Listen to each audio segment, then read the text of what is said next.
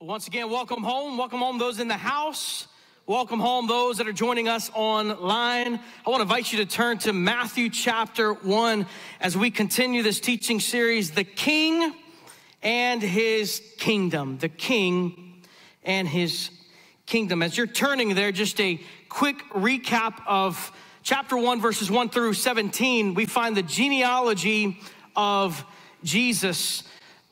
There are three groups of 14 generations. There are 42 generations of natural birth, followed by the singular, supernatural, virgin birth of Jesus Christ. Amen?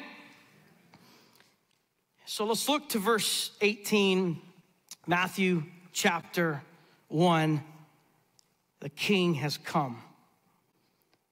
The birth of Jesus Christ came about this way.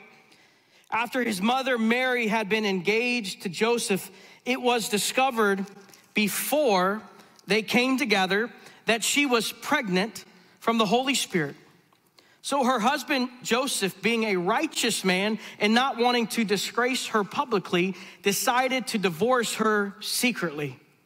But after he had considered these things, an angel of the Lord appeared to him in a dream, saying, Joseph, son of David, don't be afraid to take Mary as your wife, because what has been conceived in her is from the Holy Spirit. She will give birth to a son, and you are to name him Jesus, because he will save his people from their sins. Now all this took place to fulfill what was spoken by the Lord through the prophet. See, the virgin, verse 23, see, the virgin will become pregnant, give birth to a son, and they will name him Emmanuel, which is translated, God is with us. When Joseph woke up, he did as the Lord's angel had commanded him. He married her, but did not have sexual relations with her until she gave birth to a son, and he named him Jesus. Let's pray again. Would you pray with me? Father, thank you for your word. Thank you for the text that is before us, the passage of scripture before us. And as Christmas is so fresh on most of our minds, if not everyone, Lord, would you reveal truth from this passage? Would truth just jump off the pages and into our hearts and our minds? Lord, we need your help. So we ask this in the name of Jesus. For your glory we pray. Amen. The King has come. Look to verse 18. The birth of Jesus Christ came about this way. After his mother Mary had been engaged. Pause there. Different translations will read a different word like betrothed. And that is a very good word and helpful word, especially in the society that we live in. According to the custom of the day, there were two stages for a couple to go through in what we call the marital process. The first step, the first stage was the betrothal. Mary was betrothed to Joseph. She was engaged to Joseph. Now, this betrothal was a marriage contract. And it was typically arranged by the parents. How many of you would want your parents to line you up? You know what I'm saying? Anybody? No. Maybe a couple, I don't know. But in this day and age, that's what typically happened. And this first step, this first stage could only be broken by divorce. The second was typically some years later, and it was after the marriage feast. After the marriage feast, the groom would take his wife to his house, to his home. This was the standard, the custom of the day. And so Mary had been engaged, betrothed to Joseph, and it was discovered before they came together that she was pregnant from the Holy Spirit. Now, if you need to know what come together means, you can ask somebody next to you or, ask somebody later, but kind of put two and two together and then there you go. But before they came together, before they came together, there's this news. Joseph receives this news that Mary is pregnant and he is not the father. There's this news that she was pregnant from the Holy Spirit. Now, I don't know about you. I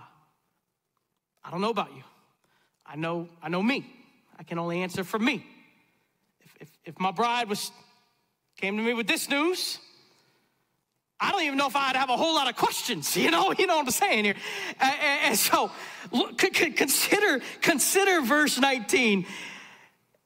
Joseph, being a righteous man, not wanting to disgrace her publicly, decided to divorce her secretly. Now, we know a whole lot more about Mary, right? You read the Gospels, Mary was with Jesus. I mean, she was with Jesus at the cross, but we don't really know that much about Joseph. But this scripture gives us a little bit of insight, at least to Joseph's character.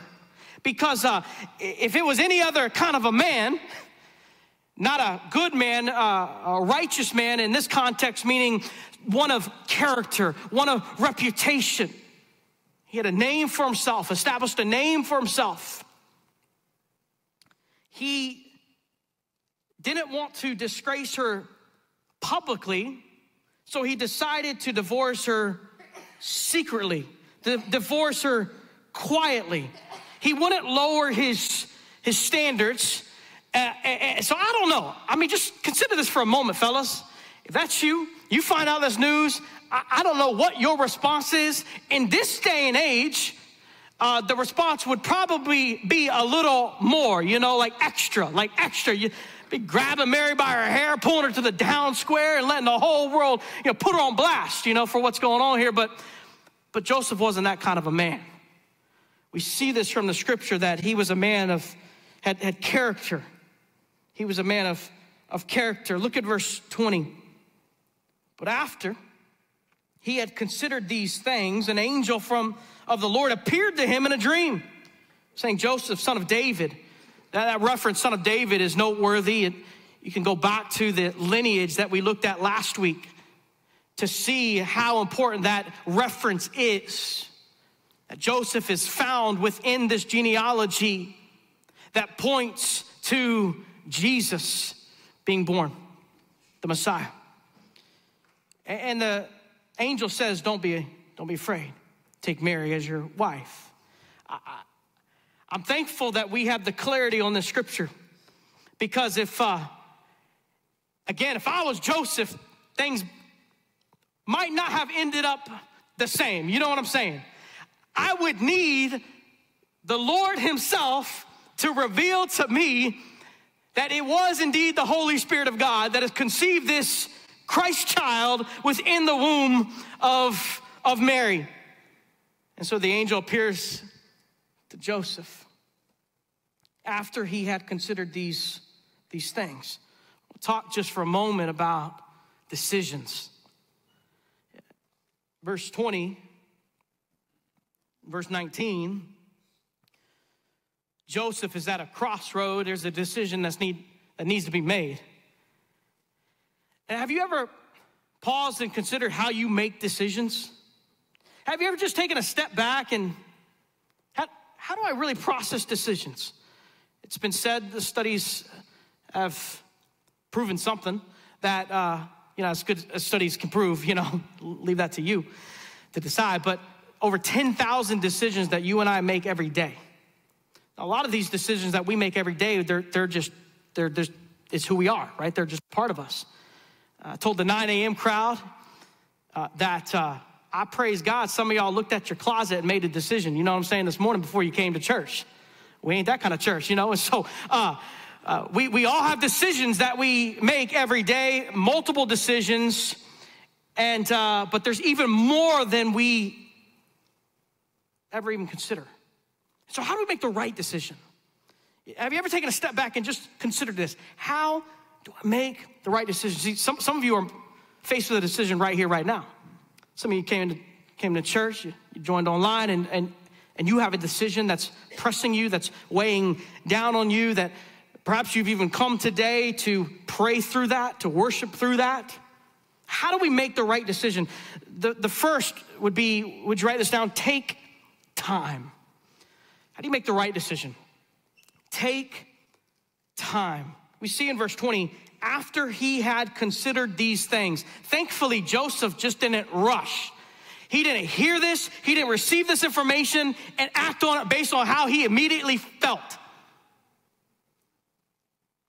Facts over feelings are so important and key to making the right decision. Listen, if we allow our feelings to rule our lives, we will, I will, you will make decisions with lasting implications that affect future generations.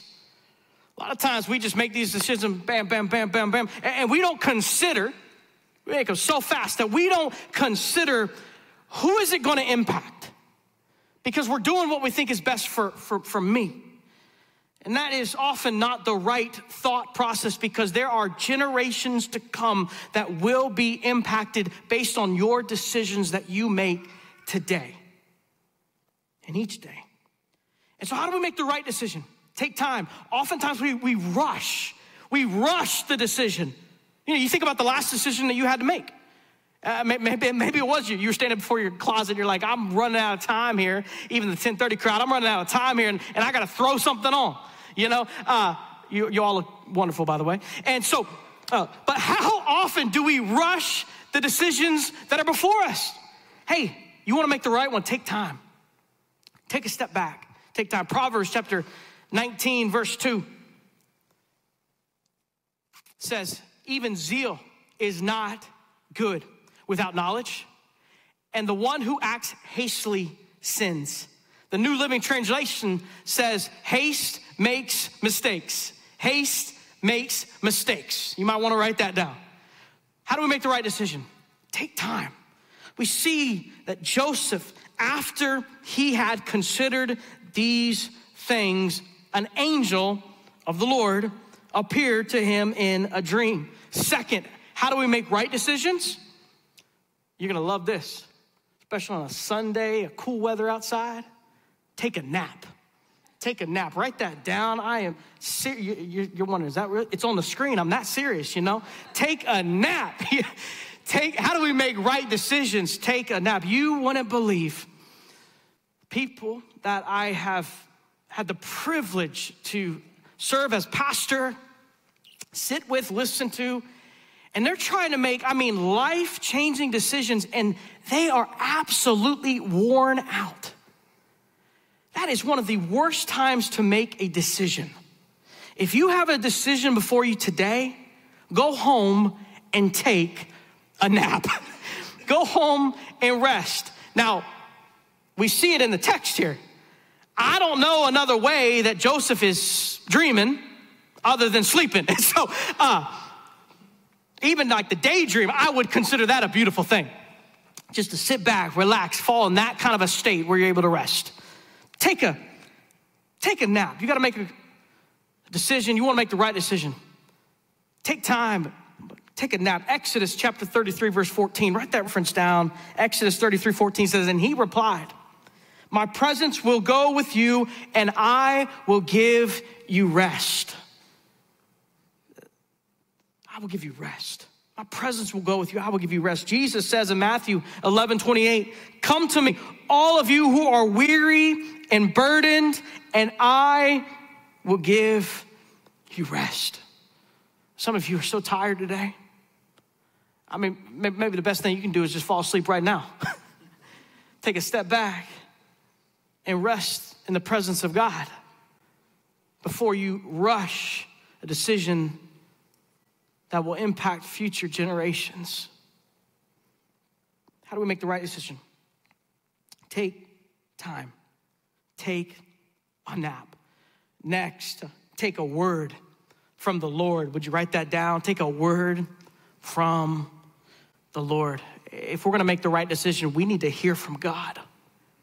It saddens me how quickly people run to all these other voices than the only voice that really matters, the only voice that's above them all. That is the Lord our God, the creator of the heavens and the earth, the one who has created you, the one who knows every detail about you. Church, let's run to him. And let's not leave until we hear from him. You're trying to make a decision today. Don't you dare make it on your limited understanding and your limited wisdom and your limited experience. That's all of us, by the way. Somebody saying, well, you're criticizing me, Tim. No, that's all of us, starting with me right here. There's only one above them all. It's the Lord our God. And we need to hear from him. We need to take a word from the Lord. We challenge you week after week, each day, to open up this word. It would be a tragedy if the only time this word was opened is on Sundays when we gather for worship. This word should be opened each day of our lives so that we know the truth. And as Jesus said, the truth will set us free. If you need help, guidance of where should I go with a reading plan? What should I be reading? What should I be meditating on? What should I be memorizing? Hey, see an elder in our Next Step area when all this is said and done. Send us a message. If you're online, send us a message. We produce a reading plan every month. It's in the back. It's in our Next Step area. And that is released the last Sunday of each month so that you're ready for day one of the month. We don't want anyone doing this life without digging into God's word, which is the only truth, by the way. This is the authority for our lives. And if I'm gonna make the right decision, I need to take a word from the Lord. Psalm 85, verse 8, the psalmist says, I will listen to what God will say. Oh, I love that. I pray that's true for you and I today. I will listen to what God will say. Surely the Lord will declare peace to his people, his faithful ones, and not let them go back to foolish ways. We've all been there. We've all done that. We all have the marks, the scars from the foolish ways of living, trying to do life on our own. Let's take a word from the Lord. How do we make the right decision? Next, write this down. Take courage. Take courage. Joseph has this encounter in this dream with an angel. And what is the angel? The angel, first of all, confirms the truth. Hey, you're not mistaken here. This really did happen. I wish I could have been there for that conversation. Joseph, like even in the dream, communicating with the angel. That's crazy. But this really happened. And so the angel of God confirms what is true in this dream. Before he does that, he says this, don't be afraid. Hey, once you have heard from the Lord on that right decision, take courage. Don't look back. Hold on to what you know is right according to the word of God and what you believe that is in line with his will, which his will never contradict his word. And so there's some clarity there for all of us. But take courage. Don't be afraid. I can't tell you how many times myself and people I've met with are second guessing the decision. Once you've heard from the Lord, take courage and go. Hold on. Don't be afraid. What do we have to be afraid of? What can mere men do to me? Deuteronomy chapter 31 verse 6 says, be strong and courageous. Don't be terrified or afraid of them. For the Lord your God is the one who will go with you. He will not leave you or abandon you. You hear that? No matter what you're facing today, no matter what challenge, no matter what decision, take courage. The Lord your God will never leave you nor abandon you. Lastly, I would encourage you to take hold of truth. It's one, to take a word from the Lord, to look firstly to the Lord, to hear from him, to spend time studying his word, but take hold of the truth. See, Joseph had to do this. This is what the angel of the Lord said. The one conceived in Mary's womb is the one who will forgive all sins. Your sins have been forgiven through this one, and he is Emmanuel, God with us. We're going to see that Joseph got up and he obeyed. We know that. We've already read it. We've already seen it. We know how the story ends, but I mean, do we really know to the core? Joseph had a decision to make. He had to take courage, and he had to take hold of the truth. 2 Corinthians chapter 10, verse 5 says, "In every proud thing that is raised up against the knowledge of God, and we take every thought captive to obey Christ." I want to encourage you, church, today. Take every thought captive. All those thoughts that are running through your mind, take them captive in obedience to Christ. God, is this a God glorifying thing or a me glorifying thing? If it's a me glorifying thing, remove it from me. If there's any pride, remove it. Fill me up with humility. Help me to glorify you, to be about your name, your fame. Live for your glory. Look to verse 21. Angel says she will give birth to a son. You are to name him Jesus, because he will save his people from their sins. Listen, this child born to Mary is to be given that name as a designation of his function, which is to save his people from their sins. Look to verse 22. Now all this took place to fulfill what was spoken by the Lord through the prophet. All of this took place. The birth of Christ took place to fulfill what was spoken by the prophet, by the Lord through his prophet. We find this verse 23 in Isaiah chapter 7. Isaiah chapter 7 is this prophecy that has been given some 700 years before this moment. 700 years, let that just sink in.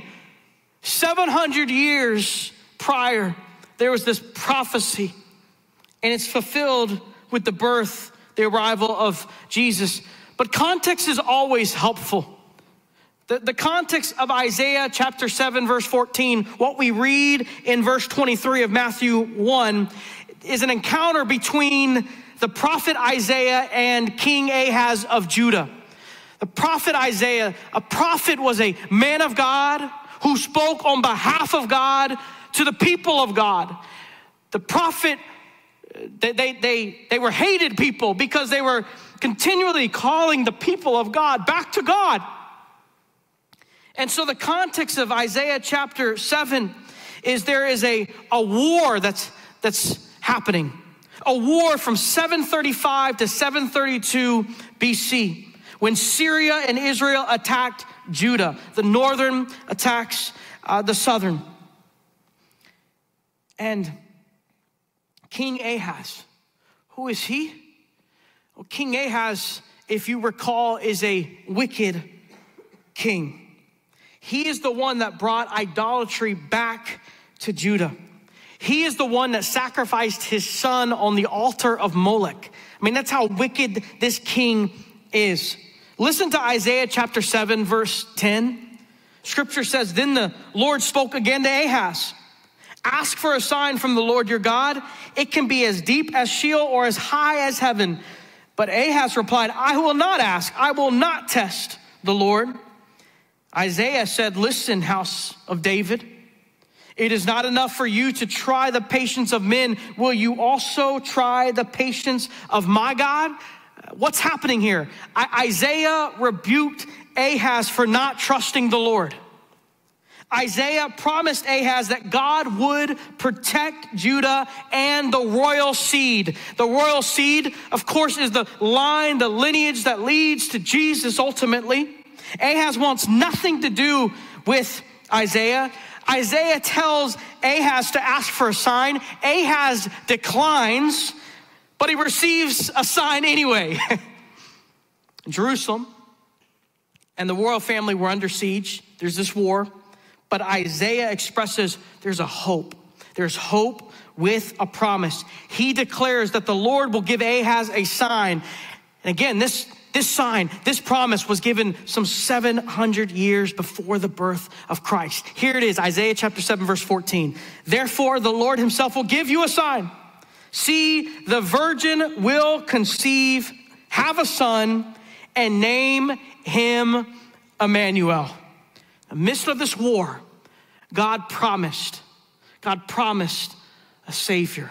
God promised a king who will be worthy of the throne to reign over all kings and all kingdoms. The only one where forgiveness would be made available for all mankind.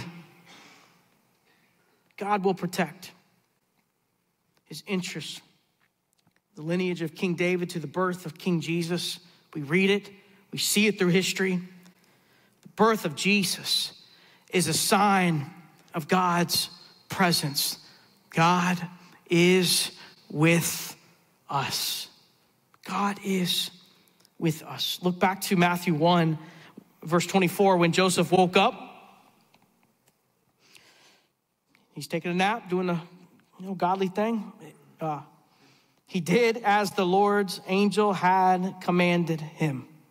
He married her, but did not have sexual relations with her until she gave birth to a son, and he named him Jesus.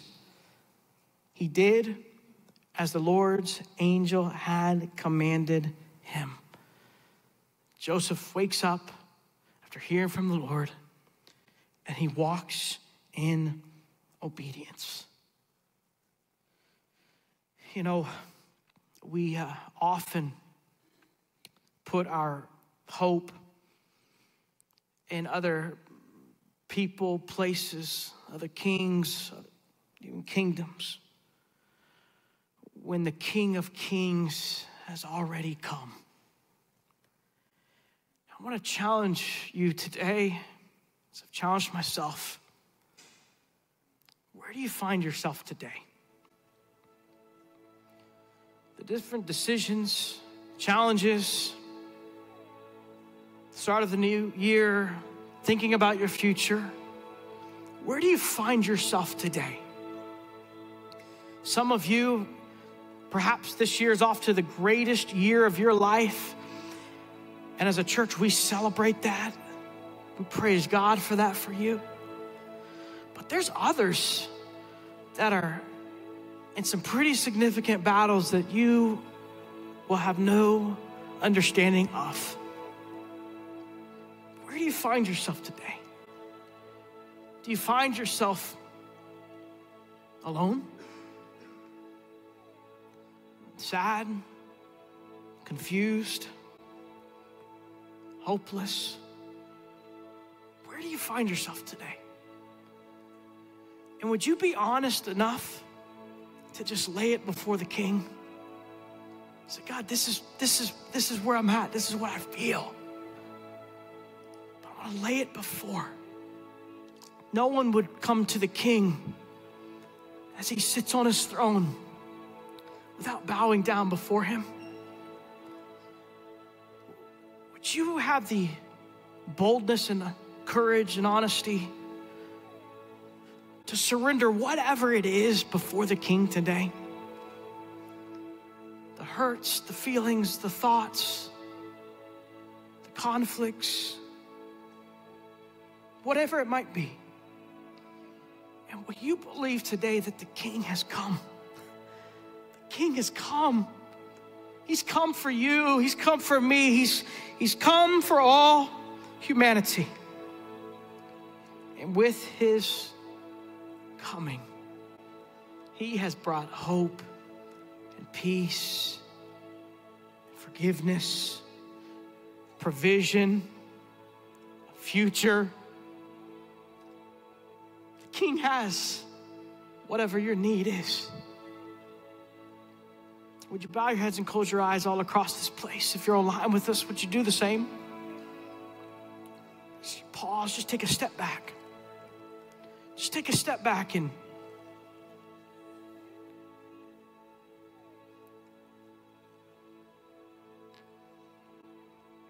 consider this response today. Where do you find yourself today? Would you be honest before God right here, right now? Would you pray? Knowing he hears you, knowing he cares, knowing he loves you, knowing he has a future for you. I don't know what kind of lies you've bought into today, this week. We know the evil one, and he's prowling around like a lion, seeking whom he may devour. He wants nothing but death and destruction for you, but Jesus Christ has come. The King has come so that there might be life. Life. And so would you just surrender right now? If you're in the house, you're online, wherever, would you just surrender it over to him? Whatever it is, whatever that battle is, would you just surrender it over to him? The King. Maybe there's someone here that's never surrendered over to Jesus, and as people are praying all across this place, maybe there's someone here that's never surrendered over to Jesus for salvation, for the forgiveness of sins. And today would be the day. Today would be the day of salvation. Today would be the day. As people are praying, perhaps this is your prayer. Dear Jesus, I am a sinner and you are the Savior. I trust in you completely. Forgive me of all my sins. Help me to not look back to the past, but look ahead to the future that is found in you, Jesus. I believe in you. I trust you with everything that is in me. I want to follow you all the days of my life. Thank you for saving me. If that's your prayer, would you thank him?